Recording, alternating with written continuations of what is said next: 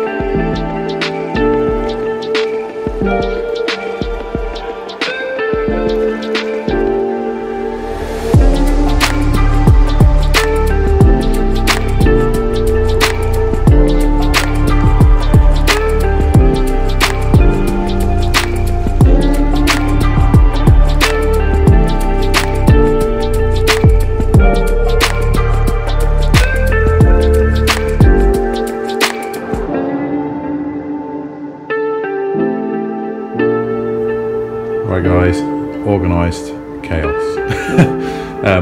So last bit of welding I did on that side ran out of battery, which was a bit shit. But yeah, it's one of them. But it's ground back. Gonna do a bit more, tidy it back, but the holding side's gonna get stone chips anyway. So, but I've also jumped ahead of the game a little bit while the battery was charging and folded that flange. So I'm just going to weld that little bit there together. Now it's folded, job done. So what do you think, guys? That's that whole panel now done in one. And if you actually look, I've created the fold so it actually follows the contour of the wing. Obviously we've left too much, so it's going to be trimmed back, but I want to put the front panel on first so we don't trim back too much, because it's easy to take some off but very hard to put some back. Same story this side, but obviously I had to do it in 2 pieces. So stitched them both together and started to ground it back now, and this one fits perfectly because that flange is just absolutely perfect, and I've already welded that. So we are getting there. That teamed with that bit up there that's done. That already's tidying back, but when I do the scuttle closer, I'll weld all that up to there, put a little piece in, scuttle closer done. You can see the factory stone chip, so all of it's going to get covered again with stone chips, so it's not going to be a problem, but we're getting there. The whole front is now getting there. So the big gaping hole is still that, unfortunately, but that's the next job. Break for a bit of food and a brew and crack on. But I'm quite happy with that. That saved those wings. So drop in the comments what you think below. But for me, this car is a get back on the road job. I think that's perfectly adequate. It's solid, and you have to remember, in an event accident, the tabs that are on there on the front panel, if I'd left it how it was, it would have been pointless. Number one, you couldn't have welded to it. Number two, that's just going to fold in an accident. And I know it's awful to plan for that, but that was the Mini's crumple zone, so you got to do something about it. So now having two fresh bits of steel where the structural part welds to the car, I think it was worth doing it. It just leaves this now, and this is quite straightforward. I don't know how many of these I've done now. So we'll get cracking with that.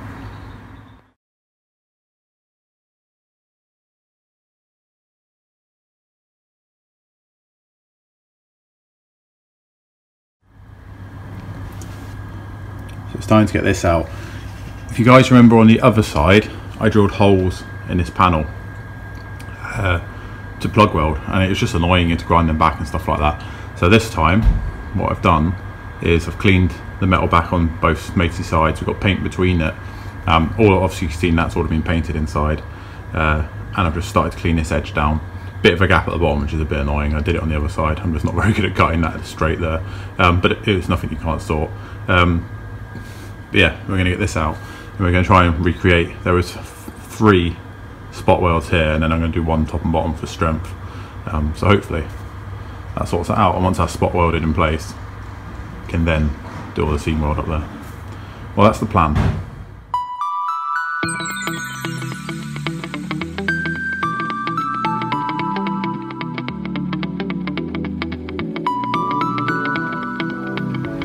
I think I've just found my new favourite way of doing Flitch panels, because now that whole panel is now held in place. Yeah, just start welding now. So I'm pretty happy at that. So it's absolutely rock solid in there. So obviously one bit of primer over there, tidy that up after. At the bottom, that flange there, right, clicky knee, that flange there joins to the new sill, so obviously that's all cut off behind, and we're not going to weld that bit to the floor like we did on the other side. Like I said, I'm a bit annoyed, I've got a bit of a gap there, but sort it out, it's not a problem. But yeah, get that really nice tight gap there, so it should weld really nice. It's all nice and clean, strong metal. Let's get on it. Love that thing.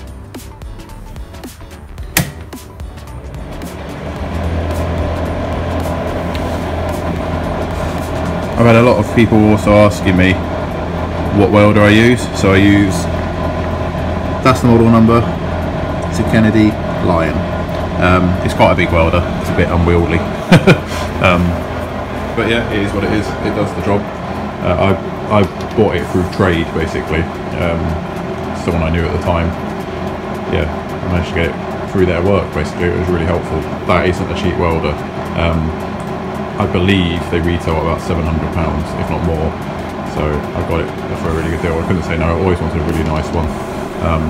Yeah, and then another question I get was Hobby Weld Gas. You sign up, you pay your subscription, so you buy you basically rent the bottle and you just take it back to be refilled. When you don't want to ever weld again in your life, take the bottle back and get your money back. So they've always been mint. There's suppliers all over the UK. Yeah, crack on.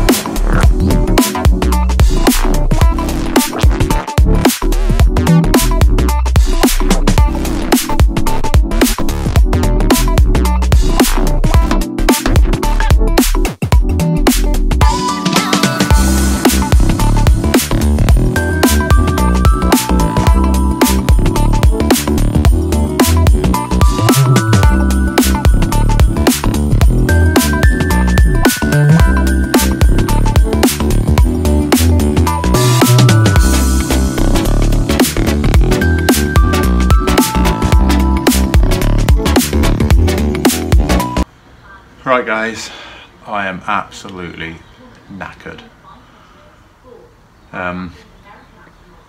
It's been a long day, let's put it that way.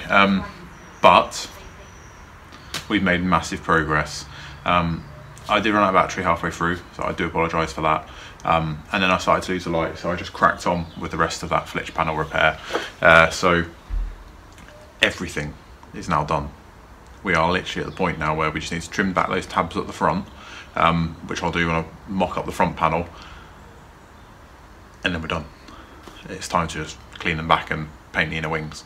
It's been a lot of work, I'll be honest. When I took the car on, I didn't think it'd be that bad. But it is what it is at the end of the day. It's stuff I've done before, so the biggest part of this car has been the bulkhead. It is, you know, it's the heart of it. It's the centre part of all your panels that are rotten around it. So you have to get that bit right and solid and clean again before you can do anything. So it's the same to be said for the inner wings. You can't put the outer wings on unless the inner wings are solid. So I could have always just kept cleaning back that metal, but the reality of it is it had got so thin, welding to it anyway, it'd have been rubbish. So and like I mentioned previously in this video, if the car is ever involved in an accident, you want it to be as strong as possible. Now, you know, it goes without saying that that's got to be your main priority. So that being said, I feel like I've done it justice in that respect. It's got fresh new metal where all the mounting tabs to the front end is going to be now. So we'll have a quick walk around in a sec. It is going to be by like torchlight or candlelight, however you want to say it. Yeah, it's that time of the year where it just gets dark at 3 o'clock. But yeah, we're done. Happy. Next episode, I will trim back the tabs on the front. We will make the flange again so the front panel can sit on it. We might as well just try the front panel on just to have a proper look at it. And then it is scuttle time. We'll start getting the big panels on it now. Right, so under torchlight, like I mentioned, all the repairs are done. So I hope you can appreciate what we had before.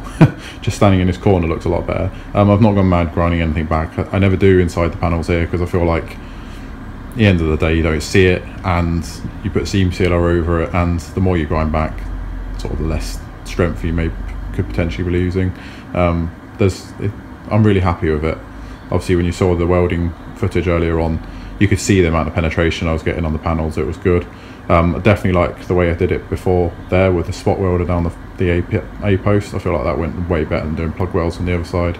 And we have all of that sorted there. That's just, it looks better. I hope you agree. This side, move the torch, is exactly the same. So obviously we did the Flitch ages ago. We did the repair at the top up by that air vent, and then we've done the same at the bottom with that panel. And you can actually not tell, like, that flange just carries on. I'm really happy with that.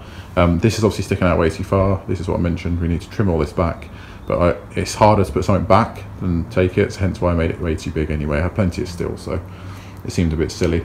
But yeah, we are now at the point where it's getting that scuttle panel fitted and start mocking that up to see where that goes. It seems to sit okay, just got to fettle it in the middle and then try the wings on and whatnot and things like that. So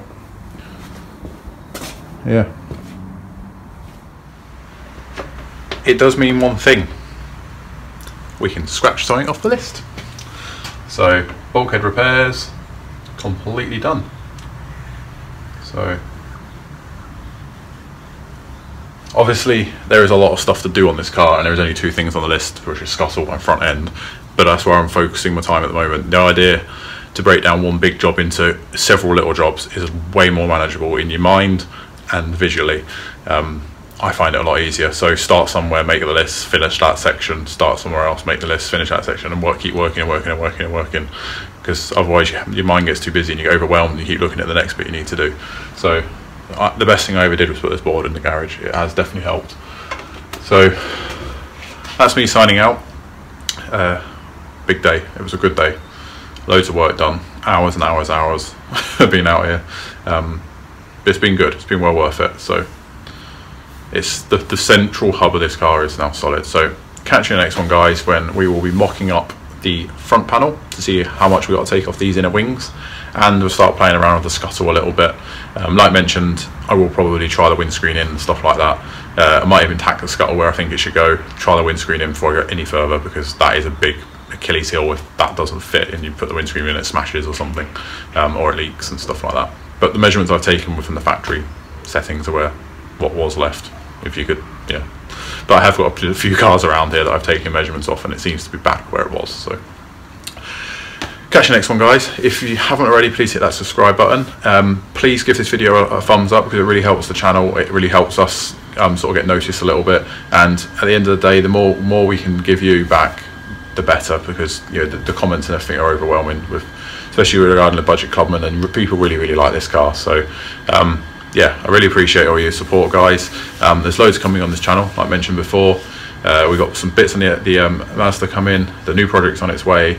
Actually, currently while doing this, I got sent a little video of the new project, so I'm quite happy with that.